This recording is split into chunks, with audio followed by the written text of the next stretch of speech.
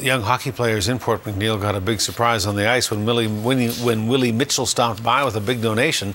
He was there to bring them helmets to help prevent concussions and on-ice injuries, but he was also there to have a little fun and to share his skills. And that's what took Gord Kurbis to the community.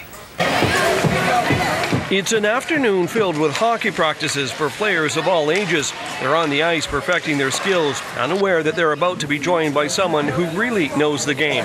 Los Angeles Kings player Willie Mitchell.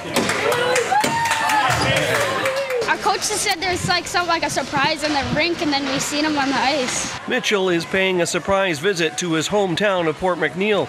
He's back on the ice where he first learned to skate many years ago. Yeah, it just kind of brings you back as far as all the time and all the volunteers and stuff like that. Spent so much time with me and the rest of the kids my age as far as allowing us to go out and play some structured type of hockey. Parents in the stands just as surprised as their kids quickly spread the news that Mitchell is on the ice with their sons and daughters. I was shocked. I was quite surprised. It's great for the kids. She's quite excited, I think. Well, a lot of the moms started texting the dads, they better get down here and see Willie skate with their kids, so pretty excited. Very nice of him to do that for our community.